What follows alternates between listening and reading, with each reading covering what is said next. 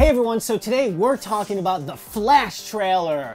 The CW. Yeah. They're doing the Flash. It's not the Bart that they did in Smallville. Yeah, it's not Impulse. It's actually Barry. Exactly. Barry Allen. He's back, and it's time for him to have his own CW show. Now, what I think is really cool is they actually did two trailers. They had like a 1-minute thing where it was sort of showcasing the fact that this is going to be a spin-off of Arrow. But the new one was an extended version. It was crazy. It was almost like the entire like pilot all in the 5-minute extended trailer. I don't know if you watch Arrow. I do, so I saw the scenes with Grant Gustin coming in as Barry Allen. I watched those episodes. Okay. And it was funny because I remember when I first saw him and saw this guy and heard like Glee, I was like, what the hell? Like, what's up with this guy? But I gotta say, I really liked his interpretation of Barry Allen a lot. It's the Flash. I mean, it's Barry Allen. He's witty. He's, you know, it's kind of childish. But I mean, let's talk about this trailer. First off, I love those flash effects. When he's running, they're crazy. Almost elevating the kind of TV effects that we've been seeing.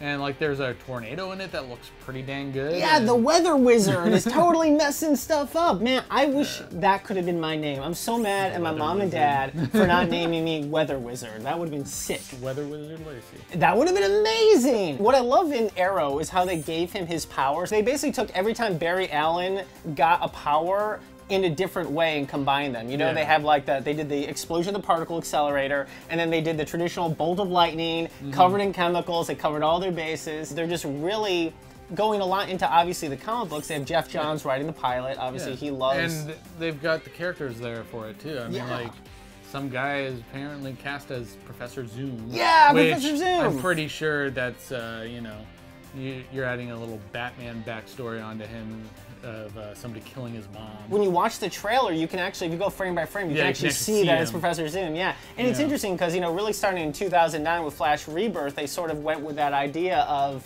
you know, Professor Zoom being the guy who killed his mom, and you know, his dad is on trial. So they're really going with this newer sort of Flash. So we got two characters that are Star Lab scientists that are both actually like canon Flash characters. You have Catelyn Snow, who's going to become Killer Frost, and then you have Cisco Ramon, who's going to be Vi. But Mark, you're a huge fan of the Flash. What do you want to see from this? I just want to see a lot of Barry just being witty. I mean, like, we got, you know, Bart in the Smallville, and it just didn't really feel like the Flash. No. He was just all like angsty and like in that Smallville way, but he was criminal Flash too. Yeah, criminal Flash, which was odd. This one, like in the trailer, like watching it, it's so clearly the Flash. It's like right out of one of the comics. I mean, Arrow's done a really good job of staying true to the characters. Totally. You know, and they brought in Slade, which on the finale was epic. I'm liking that they're expanding this universe. They keep expanding it on this TV plane. I'm just really excited for it, and you know, I want to see a lot of crazy stuff. You know, I want the Speed Force to be part of it. You know, I hope more of his villains show up. That would be super cool. Really, I just want to see the gorilla with the exposed brain. Are you talking That's about? all I want to see. Are you talking about Mr. Mala in the brain? Yeah. And he has in the gorilla, the super smart gorilla, who has a intimate relationship with a brain in a jar. I would also like to see that. That's who I want. There's a lot of gorillas he's fighting in these, and there's a lot of time travel. Time travel is definitely going to be a part of it because we got Professor Zoom and he's from the future.